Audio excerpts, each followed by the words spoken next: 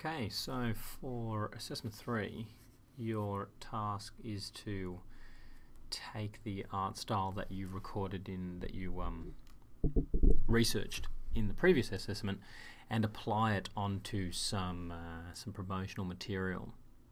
So you will receive this file, template05.ai, and it's an Illustrator file. So by double clicking on it, you'll open up Illustrator and you'll be faced with a plethora of pages with various different things in them. This could be quite intimidating if you are coming to the software for the first time. So we're going to have a quick look at how to simplify things down a little bit and just make life a little bit easier for you. So the brief is to apply the art style to these various different products that we've got here. So we've got doors, we've got coasters, we've got side of the bar, we've got different bar layouts, iPad apps, splash screens, t-shirts, caps, etc., etc. So you're to choose two of these objects and you apply the art style to them. Now there's a couple of different choices that you can take with this project. You could print out the objects themselves, and using collage or whatever hand-drawn technique you'd like, you can apply the art style directly to the page if you're feeling a little bit intimidated with the digital side of things. If you're feeling a bit more comfortable with the digital side of things, then you might want to take some of these items into Adobe Illustrator and actually recreate your art style inside Illustrator. So I'm going to show you how to do that. Or you might want to take them into Adobe Photoshop and work directly in Photoshop onto them. So I'm going to show you how to do those two things, how to do those three things. So firstly, let's say you want to print this out and you want to do it by hand. Effectively what you're looking at here on screen is a number of different pages of this particular document, and really you can print any one of these pages out. Now, to get a bit of an idea of what's what inside Illustrator in terms of what is on what page, you can expand the artboards palette, which is this very bottom icon here, and you hover over it, it'll say artboards. If you click on that, you'll see that there's a whole list of different artboards, and as you click on them, you'll see that they will get a thin black border around them. So this is artboard 1 here, artboard 2 is this one here, artboard 3 is this one here, artboard 4 is this one, you can see it, subtle dark edge there, artboard 5 is this one, 6 is this one, and 7, 8 and 9. So these artboards equate directly to the page number. So if you wanted to apply your art style to a coaster and the app splash screen, then you'd want to print page 2 and page 4. So to do that, in Illustrator, you can just go to the File menu and select Print. And this will bring up the print dialog. Now, depending what printer you have installed, that printer will be listed here in this little printer drop down. And where it says artboards, this is where you can choose the pages that you want to print. So we wanted to print that coaster, which is page 2, and the app, which is page 4. So to print only page 2 and 4, you would click the range item here, and then you would put the number 2, comma, 4. And that would print only page 2 and page 4. Now all of your other settings should be fine, but you might need to change the scale value here. And you can tell it to fit to page. The option's grayed out for me, but you can actually set the scaling here to fit to page. So when you actually hit print, it will actually fit that artboard to the page itself, and then you can go ahead and start printing onto it.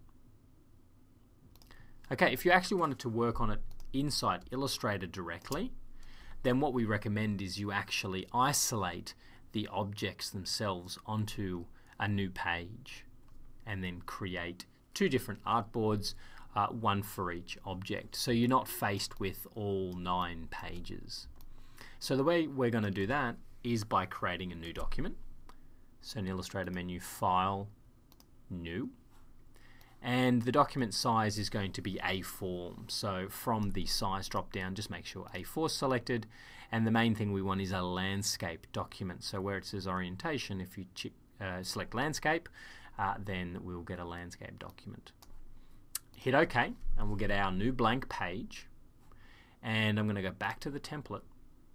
And using the black arrow tool, the selection tool, V is the shortcut key. It's the very top tool of your toolbar.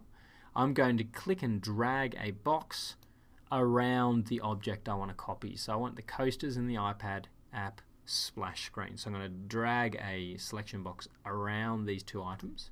They'll become selected. You'll see that they'll become blue colored like this. I can then go to the Edit menu and select Copy. Back to my new document. It appears in this tab up in the little tab bar here. And then Edit menu, Paste. And now it appears on my page. Now I want to also get this iPad app screen across. So in my new blank document, I'm also going to go to the Artboards panel, the very bottom panel in your default toolbar. And I'm going to hit the little Create New button, this little icon that looks like a page with the bottom folded.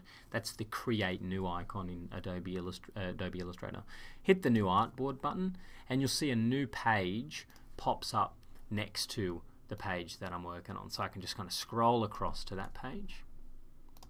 Back across to my template, and I can now do the same thing using the black arrow tool. I can highlight those two iPads. I'm just making sure not to touch any other objects with that little grey selection box that I drag out. Edit menu, Copy. Back to my other document. Edit menu, Paste. If it pastes a bit weird like this, I can just use the black arrow tool and I can click and drag it across into the center of my document.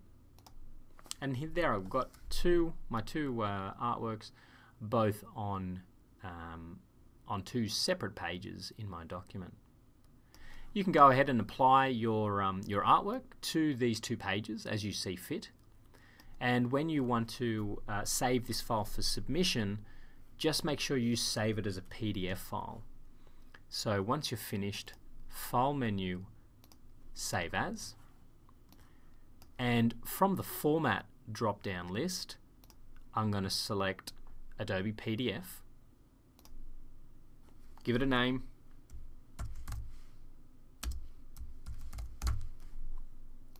And I'm going to just hit Save. Now it'll come up with a whole bunch of PDF options. The default settings are fine, so you can just leave them and hit Save PDF, and the PDF file will look something kind of like this. So obviously your art style will appear here, but this PDF file will be perfect for submission for your file. Now if you want to use Photoshop, then we can jump into Photoshop and we can open up the Illustrator file directly as is, but we just need to select the pages we want to open up. We can only open up one page at a time. So in Illustrator, if you open the document up in Illustrator first, and once again using your artboards, you can figure out which page you want to do. So I'm going to do once again page 2 and page 4 for my coaster and my iPad screen.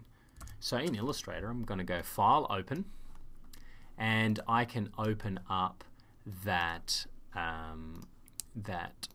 template file, that Illustrator file. And when I hit Open, I'm going to come up with some import options, and these are the individual artboards, the individual pages that are inside the Illustrator file. So I can click on 2 first, and I'm just going to hit OK, and it will open up the document inside Photoshop. You can then apply your artwork directly to the coasters there in this file.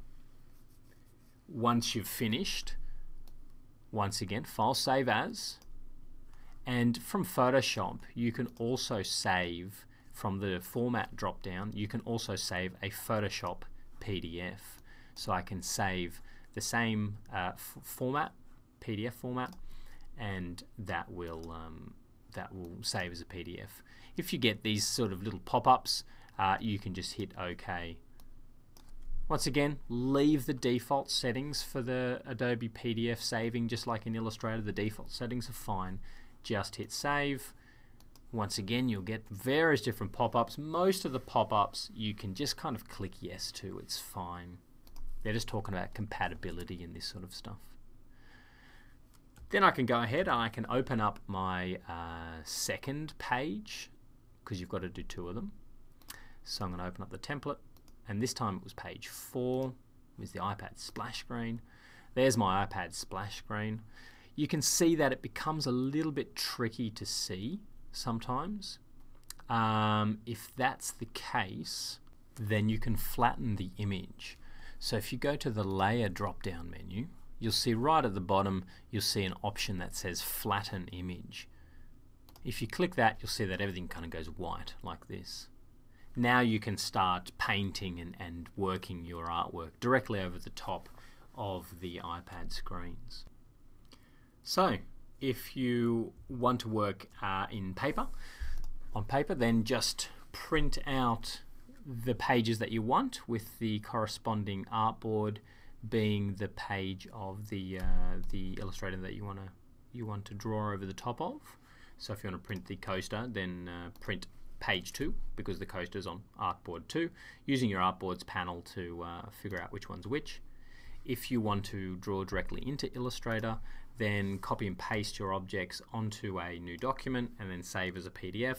And if you want to work in Photoshop, then just open up the that template AI file directly into Photoshop, opening up the corresponding page which the artwork lives on. Good luck!